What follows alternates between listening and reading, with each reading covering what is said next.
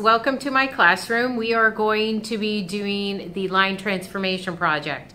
And with that, you will get a 9 by 12 sheet of paper, which I have right over here.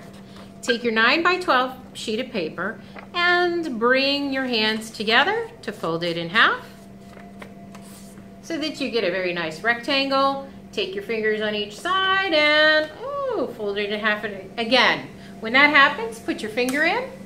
Even it out, line up your edges, and crease. Yay! Now we should have 4 parts to our paper. Once you have 4 parts to your paper, what you're going to do next is you're going to get a nice black marker. And you're going to do your crazy lines in it. You know, remember zigzag, zigzag, zigzag? Do a zigzag line. Zigzag, zigzag, zigzag. Oh, cool. Now remember, you have to do 3 lines each time. So how about a curved line? All right. And I'm gonna do, let's see. Oh my gosh. Oh, I know, a spiral. There you go. All right, so that one's done. Now come on over to your next square. What are you going to do next? Well, I would like to do a scalloped line. There we are. After a scalloped line, another line I'd like to try is a broken line or dashed.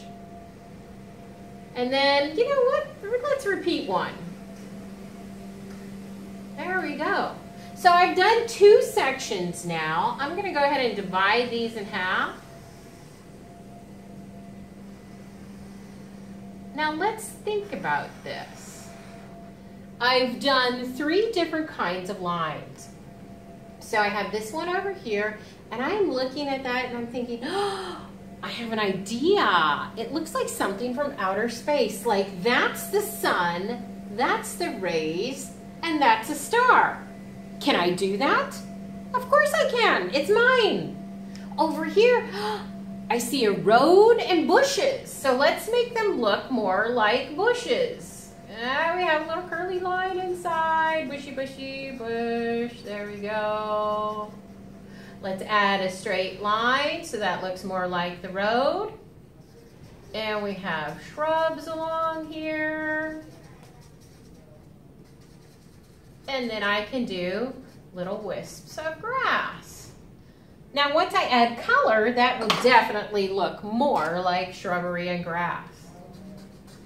Remember, when using your markers, you're paying attention to the point and the flat part, okay? We need to pay attention to that.